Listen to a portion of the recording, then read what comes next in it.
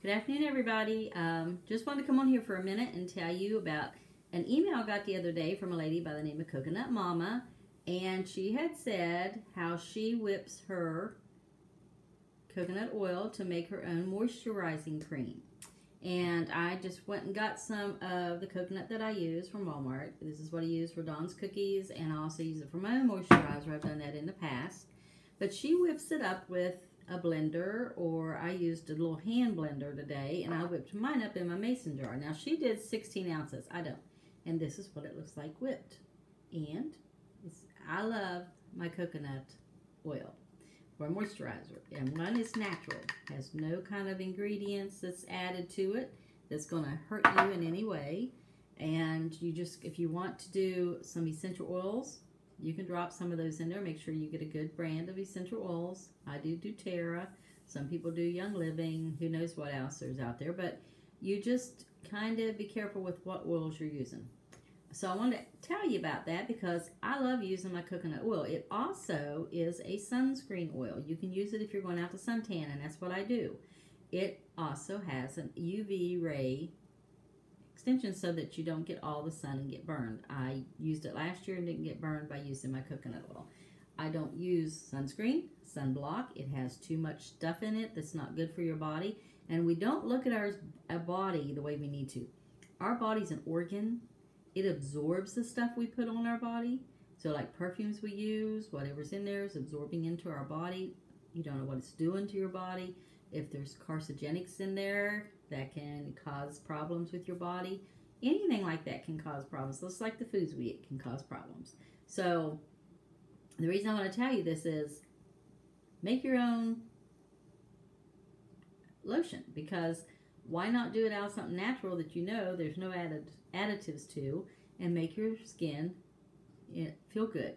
And the coconut oil is good for your skin. I've always used it, and when I quit using it, I can tell a difference. My skin starts looking yucky. And of course, if I don't drink a lot of water, it does anyway. And I haven't been doing that lately, and I need to get back at drinking my water. But I want to tell you this little story happened when I was at Walmart, and it's kind of cute. I'm walking through Walmart and getting ready to go check out, and this little old man's leaning up against this buggy, and he says to me, "Are you following me?" I'm like, "No, are you following me?"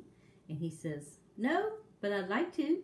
And I just kind of looked at him and I laughed, and he says, "You're very pretty." And that made me feel so good. I said, "Well, thank you." I said, "You have a blessed day." And I kept on walking because, you know, sometimes people say things just to make you feel good and make you have a great day. And that kind of highlighted my day right there. So I thought that was kind of nice of the older man to say that to me.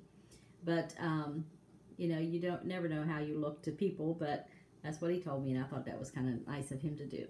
So anyway, I just wanted to tell you that. And then I'm going to come back on and do a video on blood type and meat, because I know that some people feel that they can't eat the meat because they're blood type this or blood type that.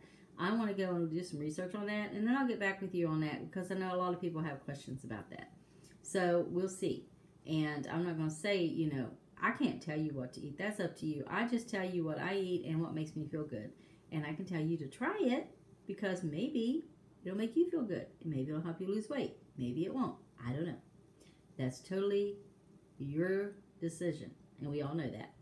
But I just want to add things out there in case there's something out there that can help somebody. I think that's important. I think people should do that. If you found something that works for you, makes you feel good, I think sometimes you should maybe do a video and tell people, "Hey, this is what I did. This is how I feel by doing it. Maybe you want to try it." You know, vegetables aren't for everybody, and I guess meat's not for everybody. It's everybody's decision. So I'll check back with you on that as soon as I check that out. And I want to ask a prayer request, please, for my brother who fell and hurt his shoulder. He's going today for an MRI. He thinks he's probably pulled some ligaments. Not sure. But, you know, he takes care of his wife who was had a stroke a few years ago, and he still has to help her and do things for her, which that's going to put a little bit of a damper on their lifestyle right now, but they'll have to figure that out. So pray for them that God guides them in the right direction, and that he'll heal quickly and he can get on with doing the things that he does.